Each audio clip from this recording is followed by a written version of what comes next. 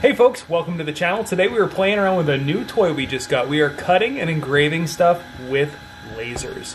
So I just picked this thing up. We've been having some fun with it, and we're gonna have some more fun with it on the video here. This is a great entry-level etcher. You can get it with up to 3 different print heads. The lower power ones, like this one down here, are great for doing, paper and stuff like that. When you get into the higher power ones, you can etch into wood and even into metal. And then it's even got one that's got a longer focal length, and that's more for actually cutting. What we're gonna do that. I'm gonna then mess around with it. We're gonna try to make toast, so you're gonna wanna stay tuned to the end of the video for that. And then I'm also gonna try to cut some cheese with it, because why wouldn't we cut cheese with it? Seems like a good idea. But the other thing is this one, it doesn't have the best instructions. So what I'm gonna do is at the very end of this video, I'm gonna run through the entire setup process, how to get this thing set up, how to hook up each one of the 3 heads, and also what software to use and how to use it. So you should be able to take it out of the box and get this thing totally set up using the end of the video. Now, pulling one of these things out of the box is a little bit intimidating, but it really worked out to be a pretty simple process. I'm putting a JPEG into the software. The software turns it into a file that I can send to the printer. You can see here I'm putting on those stylish goggles. Those aren't just to make me look like a robot. Those are actually to protect my eyes. This is a very, very powerful laser. So what you do once you got that in there, you can aim it. That's what I'm doing right here. And then you can actually have it run a pattern. It'll show you where it's going to be engraving, so you can get it lined up exactly on the material where you want. Once everything's done, you send it and it starts to actually do the engraving process. Now, one thing to note, it looks really, really cool when it's running like this, but it looks a whole lot cooler when you turn out the lights. Now, it takes a varying amount of time depending upon how big and intricate your engraving process is. I've seen it take as short as 2 or 3 minutes and sometimes as long as 20. Now, something that I was really impressed with was the resolution on this thing. And I don't know how well you can see it here, but it does a very good job cutting very small letters. Now you can see here I sanded down the guitar neck so it wouldn't be having to go through to finish, and I'm going to be refinishing the entire thing once we're done. I want to try, this thing supposedly can etch into anodized aluminum, and I want to give that a shot, so let's try that. And this is the piece of aluminum that we're going to be etching into. Now this is actually an aluminum wallet from our video sponsor Exter, and what's cool about this wallet, I switched over to the kind of money clip card pocket wallets because I was sick of having a thick wallet, but getting the cards out was always a pain. This thing's got a little button. Look at this. Your cards pop right out and then you can pull them out. But the body of it is made out of anodized aluminum. So what I'm going to do, I'm going to take the little money strip off it and load a file in, and we're going to try etching into anodized aluminum here now. Now, for every surface that you're etching into, there's different laser intensities and also different pass speeds that you need to set up. And I explain all that at the end of the video when I do how to set up and run this thing and how to play around with it with the software. So if that's something you need information on, you want to stay tuned to the end, or I'll have a link down in the bottom, which will show you where to go. Now, the wallet itself is a pretty neat little wallet. It's got some other cool stuff that comes with it, and I do have a link down below if you want to check those things out. It'll be down in the description. And while the engraver is finishing up down there on the wallet, I want to show you this other cool little thing it comes with. I can't engrave into this, unfortunately. It's plastic and there's electronics in it. But what it is, this is kind of like a finder for your wallet. It is thin, so you can put it in your wallet just like a credit card, and it'll tell you where it is. It connects to your phone, really similar to some of the tile chips and whatnot. But what's neat is this thing is rechargeable. It's got a little solar panel right there. So I've actually lost my wallet since I started using this thing, and I found it twice. I lose everything. I'm gonna have to get some more stuff like this, but pretty cool. Let's go and see how this thing's doing. It's almost done. All right, let's see what we got here. Check that out. I am so blown away by the resolution and how good this looks. You can't see pixels or lines in here. It's crazy. But while we're looking at that, you know what you could do? You could help us out big time by going and crushing that little subscribe button down below. Okay, so I figure you toast in a toaster. I said toast like 5 times there. You toast in a toaster and it makes it hot. This makes things hot, so we might as well make toast with lasers. And if we're gonna make toast with lasers, we might as well print instructions on the toast so you know what to do after you've toasted it. How many times did I just say toast? All right, I have no idea if this is gonna work.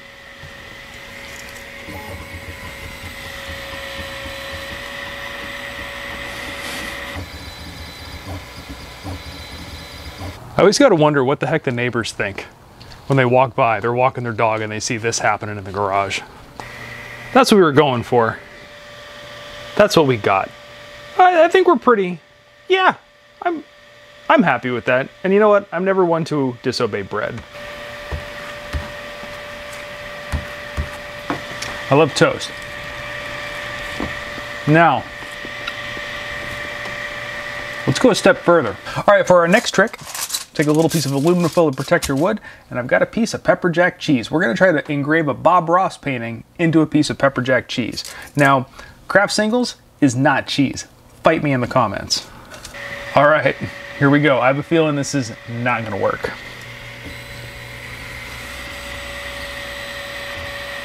All right, Bob Ross is not working at all. We're going to switch gears a little bit and try something a little bit different. All right, we're going for the gusto here. I've actually set it to cut. I'm using plywood settings and thick plywood settings, and we're gonna see what this thing does. Even if this doesn't work, I can at least make who cut the cheese jokes.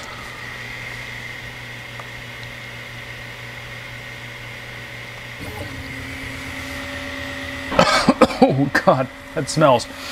But it is actually cutting the cheese. I know I said earlier, well-ventilated area, but this is the worst smelling thing. I don't know why just burnt cheese smells so bad. All right, so we're gonna call it quits on that cheese, and that is because that is the worst smelling cheese I have ever smelled. It actually etched into the foil a little bit. So we've learned a couple things today, aside from playing around with our engraver here.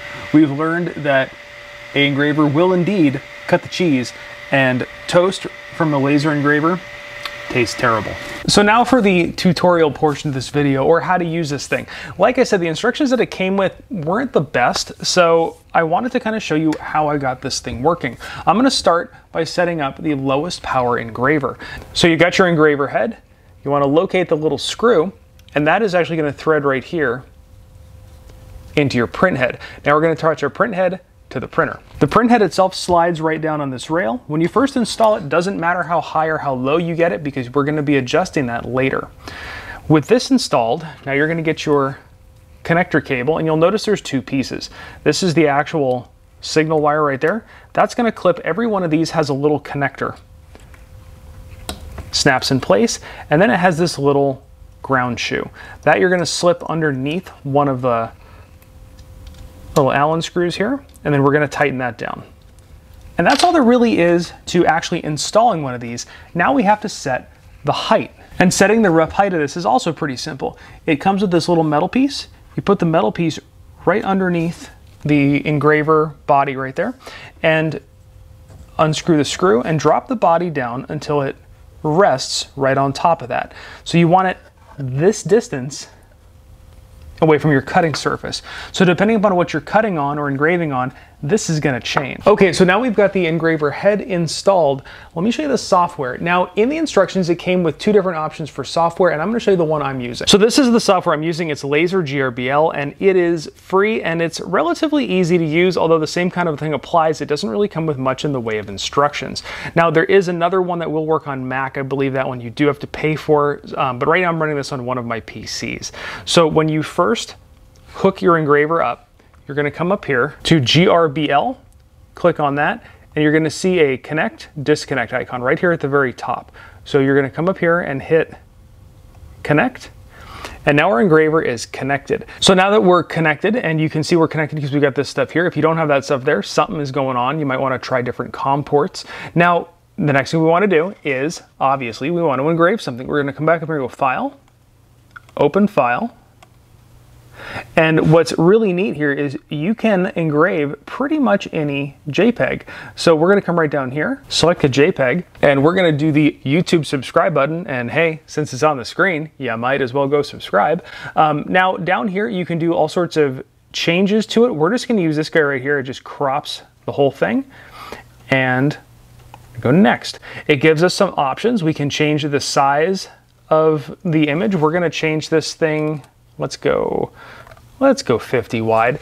And then this is something you really want to pay attention. If you come up here to engraving speed, if we open this little guy up, it's going to give you options on which laser cutter you have. So right now I'm running the lower wattage one, so we want to come up here and pick the 1.5 watt engraver head. Then you select your material, and we're going to be going into plywood, so we're going to leave it as plywood, but you can pop this thing open and you can change the material type depending upon the head, and then hit apply. Now that we have that all set up, create, and now it's made our file, how it's actually going to do the engraving. Now you notice down here there are a couple different options, and I'm going to show you what each one of these does. The focus option here, it turns the laser on in the lowest laser setting, and this gives you the opportunity to focus it one last time. So you want that dot as fine as the dot can be, and for this you want to make sure you're wearing the fashionable green glasses that it came with. It lets you see the dot a little bit better, but it also protects your eyes. And you can see we've got the dot right there in the middle and nicely focused. Now the next one to notice is this one, frame. If you click frame, it'll actually draw a box around where the image will lay on the wood, and that way you can actually line up your material to make sure it engraves in the right location. And the last one that I've used a lot is this one. That is the 0 point. So you can set where you want the engraver to start in the lower left corner. You can actually just hold it and move it with your hand. And then we click that, and now we've set the new 0 point for the engraver. The 0 point is where the laser is going to start engraving.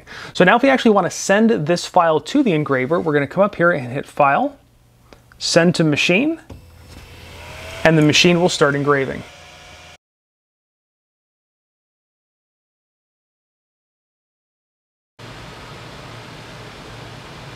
Now that exact same process applies to every other engraver head that you have. So like I said, this engraver head, this is the lower power one, and then you have the two higher power ones. They all set up exactly the same. They all have a little cleat on the bottom of them that wire goes into. They've all got little screws that you're going to attach the ground connector to. Now this one is the 30mm focal length, and this one is the 50mm focal length. So the 30mm focal length is going to be more for engraving, and then the 50 is going to be more for cutting, because you want a long thin line to cut through stuff. So let's cut some stuff. So we've removed the engraving head, the lower power engraving head. We've gotten our higher power cutting head. Take the little thumb screw off the one, put it on the other,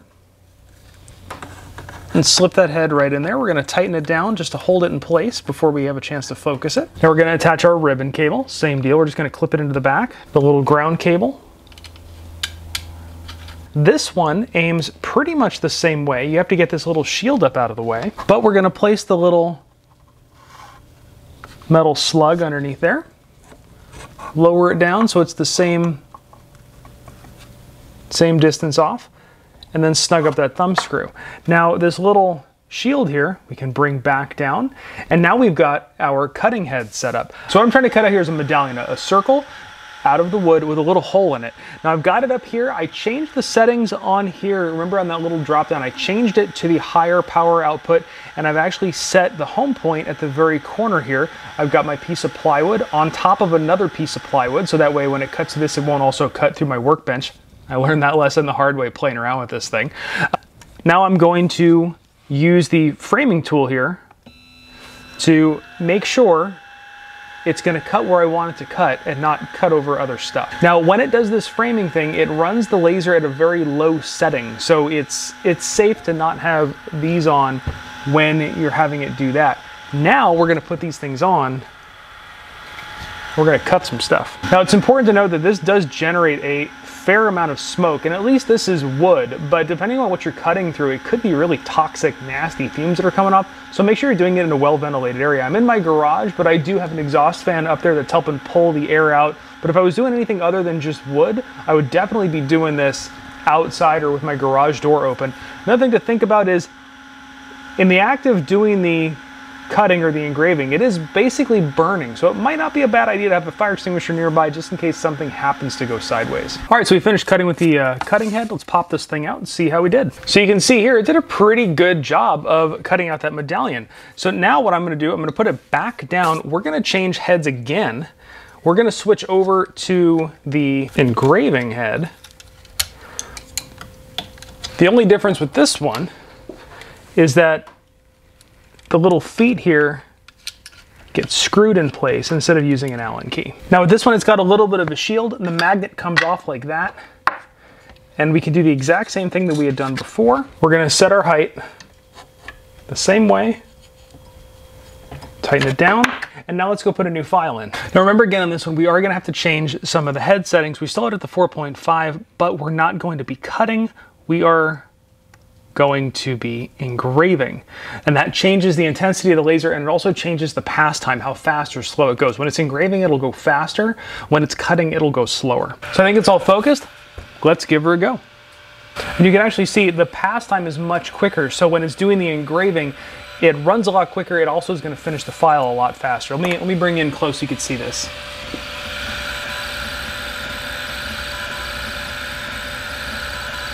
And it's done. Let's pull this thing out of the side.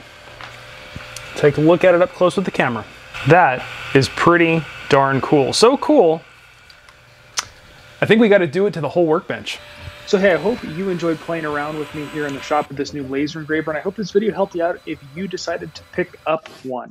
Now, if it did, please hit that subscribe button, give it a thumbs up, and let me know down in the comments what you thought of this video or what new toys you'd like to see us playing with here in the shop. And of course, thanks for watching.